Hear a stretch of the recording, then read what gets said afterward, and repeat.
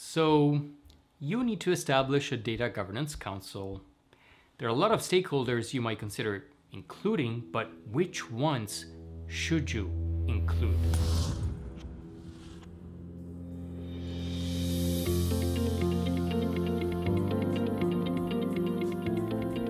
Let's talk about who to include in the Data Governance Council. There can be a lot of senior leaders at different levels and plenty subject matter experts which might feel they should be included, or at least which you might feel should be included. Yeah, that's probably more realistic. Usually there's not a long queue for people volunteering to be part of councils and committees. Do I wonder if that's different in your organization? Actually, please let me know in the comments below if you feel people jump at the opportunity to be part of a committee or quite the opposite. And it doesn't need to be a data governance one. All right, the reality is that there can be quite a few stakeholders you want to select to be part of the Data Governance Council. What do? You want to make the selection process transparent and fair. The selection criteria could consider the following: seniority level and level of influence.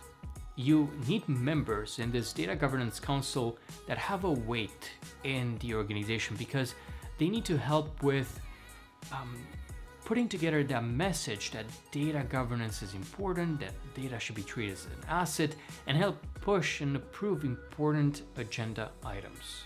You should also consider an individual's business expertise over key systems and business domains. At the same time, you also need representation from key business areas such as finance and HR and IT and other areas that might be specific to your industry. Other consideration would be around personality traits.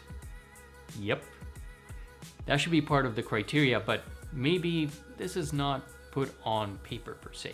In the end, you want to look at those personality traits of the members, of the people that you want to include in this council, so that not everyone will, butt heads in these meetings. You still want a level of disagreement, but not one that is not constructive. The last part of the criteria is optional, as it considers time availability. It's optional because the reality is that no one has a lot of time on their hands anyways, but the idea is what could they bump off their plates to take on this new appointment. So that concludes the selection criteria. Next, let's look at the number of appointments or members you should have in your Data Governance Council.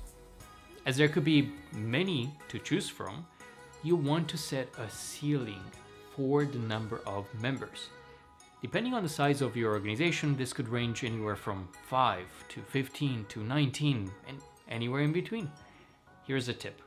Ideally, you set an odd number of voting members, as that will help in certain voting situations. Besides the regular members, you need to have a chair to conduct the meetings, and this could be one of the regular members. That's your call. This chair is usually the data governance lead, which could be the data governance director, chief data officer, chief data steward, etc.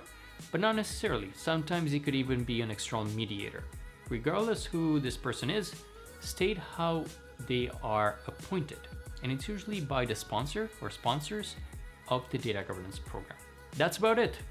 Please hit the like button if you find the advice on the selection criteria and number of members to be useful. One last thing to add is that the council might also have invited guests or adjunct members. These are usually subject matter experts brought in for consultation or reporting purposes for specific meetings, for specific questions, for specific topics.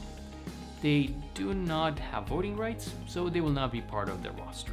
Thank you to the sponsor of this video, Dataedo. Dataedo allows you to catalog, document, and understand your data with a data dictionary, a business glossary, and ER diagrams.